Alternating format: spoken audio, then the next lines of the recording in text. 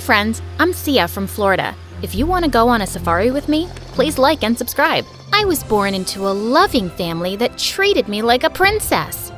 Nah, just kidding. Living with them was a nightmare because the apple of my parents' eye was my brother Danny.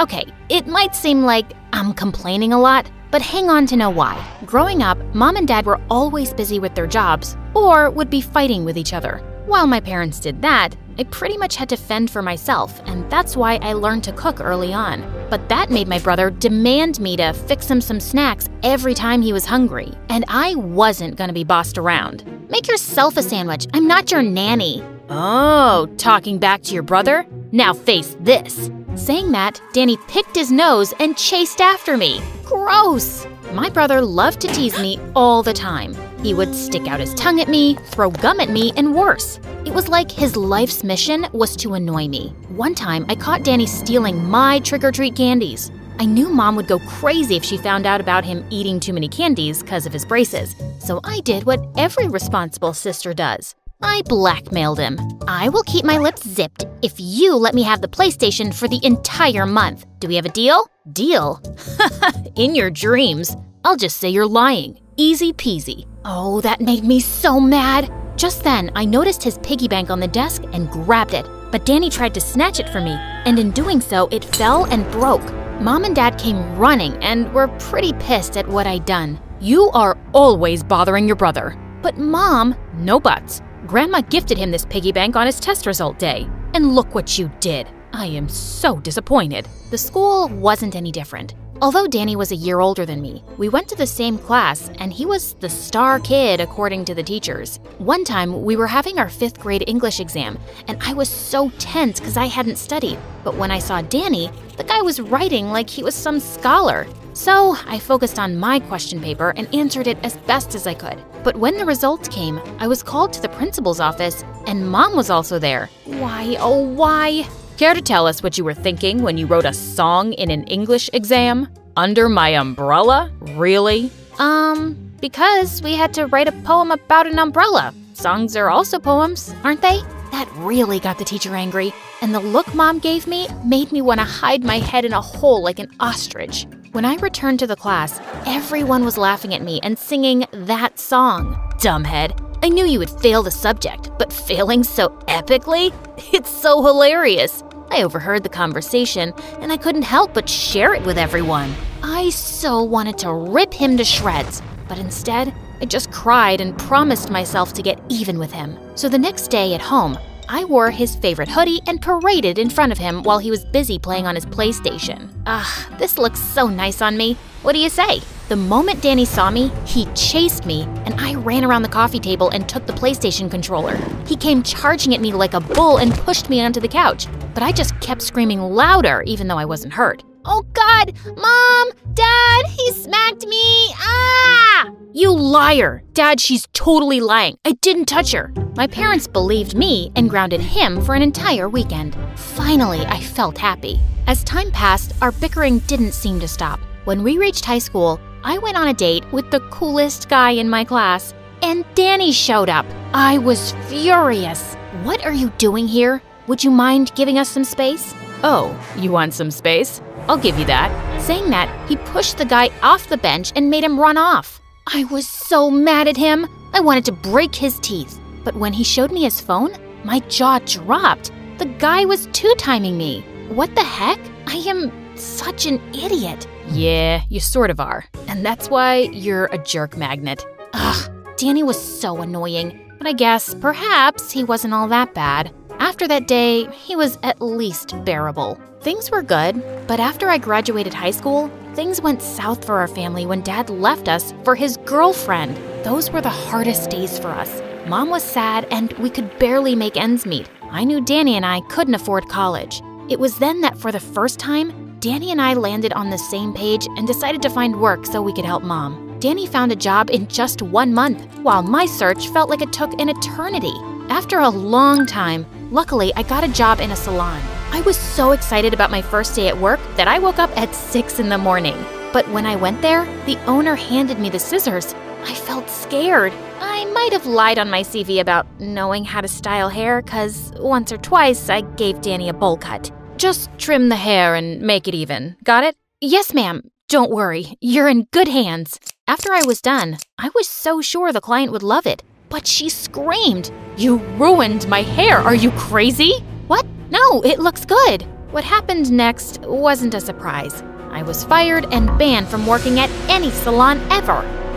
To set the record straight, that hairstyle is totally in fashion these days. After losing that job, I was a bit disappointed, and one day I was just lazing around the house. Danny came over to me. "Hey, Couch Potato, what do you have planned for Mom's birthday?" "Oh, it just slipped my mind. How about I cook the food and you take care of the rest?" The party we threw was awesome. When it was time for dinner, everyone praised my cooking skills. Mom and all the guests loved the food. Oh, yum! Honey, you made snacks and a whole Italian meal? I'll give you 10 out of 10. I never had time to cook these fancy things for you. Where did you learn this from? Really? Yay! Mom, I learned it from YouTube and sort of gave my own touch to the recipes. It was the first time I'd felt so happy in a while. Come on, it's just food. What's the big deal? Anyone can cook. Really? Then you won't mind ordering food for yourself, will you? Okay, I was just kidding. I must say that it's good. But please, don't be one of those people who constantly puts their food pics on Instagram. For the first time in years, Danny had a good point. So, I did the opposite of what he said and made a Facebook page and an Instagram account where I posted pictures of everything I cooked. One day, I got a call from a lady who was at Mom's party. She told me she wanted me to cook for her son's birthday. OMG, are you serious? Thanks a lot. I'm glad you liked my cooking that much. It was something new, but I gave it my best shot, and the whole thing turned out great. It was a couple of weeks later that I found out that she was some big-time influencer who reviewed my food on her Instagram account. And because of that, I started getting orders for my food.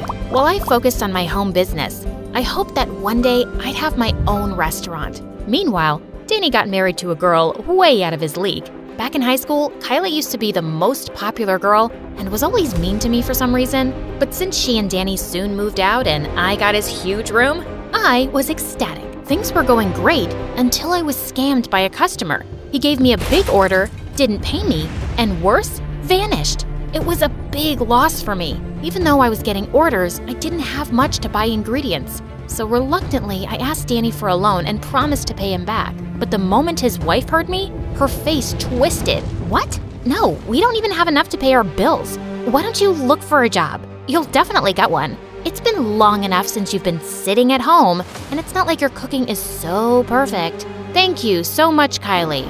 Next time I want unwanted advice, I know where to go. Danny, I'm talking to you. I waited for Danny to respond, but he said nothing, so I just left out of embarrassment. Sometime later, there was a hurricane in our town, and the roof of Danny's house collapsed, so he had no choice but to move in with us. I was fine with it, but one day, Danny's wife demanded that I give him his room back. While I was totally against it, Mom kept nagging about it, and I had had enough. No, Mom, it's mine now. He left, remember? Sia, don't talk to her that way. I'd never talk to you like that. Mom, if I wanted to hear from a butt, I'd fart. Do not butt in next time. That really had pissed her off. But in the end, I had to do what Mom asked me to do. While Danny and his wife were at our place, it was getting harder and harder to stay at home. I decided to look for jobs again, and I interviewed for many jobs at restaurants, thinking my experience as a home cook would help, but it didn't. After another unsuccessful interview, I was in the elevator when someone tapped on my shoulder. Oh my God, it's really you. You're Sia. I followed your Instagram account. I'm a regular customer. A fan, probably. Creepy? Okay. Just as the elevator stopped, I wanted to run, but what the guy said made me stop. Hey, look, I'm Carter. I run an event management company, and we are looking for someone who can make food for our events. I know you must be busy, but maybe think about it. Okay, I'll let you know. The moment I was home, I called Carter and landed the contract. I was jumping with joy. I put my all in, and the event went amazingly. Soon, I started to work with Carter more often. Carter and I had amazing chemistry, and every time he was around, I would be giggling at his jokes.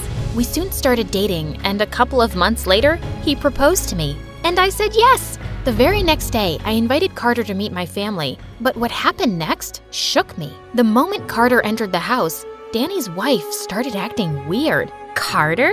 Ah, it's nice to see you after a long time. I missed you. Did you miss me? Please, don't flatter yourself, Kylie. What is she talking about? Wait a minute, do you two know each other?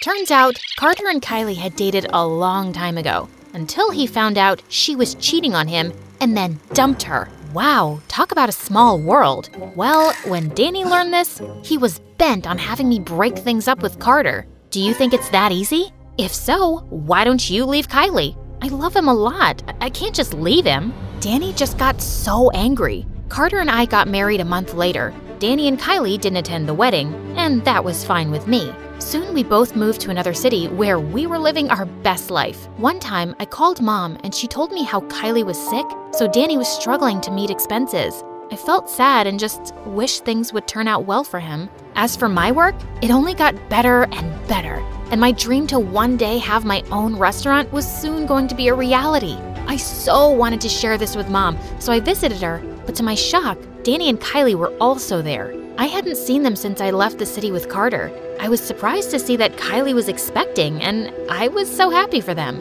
Even though Kylie gave me the cold shoulder, I put on a smile and greeted her. As we were having lunch, Mom asked me how I was doing, and I told her all about my plans of expanding the business.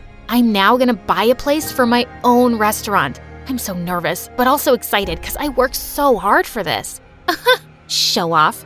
Everyone knows you have a rich husband and can afford anything. So what hard work? Her words really pissed me off. Jealousy is a disease, honey. I hope you get well soon. Jealous? Of you? Someone who left her mom the moment she got married? You are just like your dad. That did it. But before I could say anything, Danny snapped. Just cut it out. You have no idea. Just keep your mouth shut. You didn't even let me attend her wedding.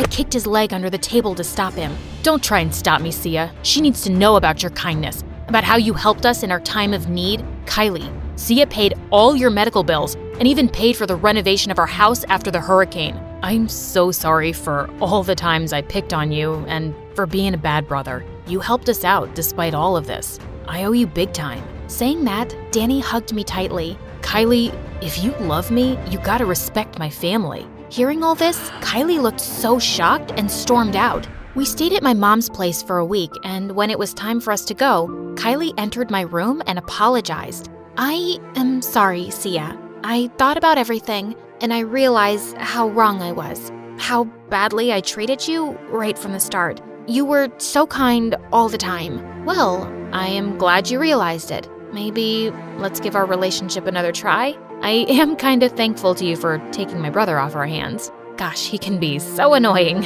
True that. Kylie, we're sister-in-laws by chance, but perhaps we can be friends by choice? What do you think? Oh, that's a pretty good idea. And I hope my daughter will grow up to be as strong and kind as you.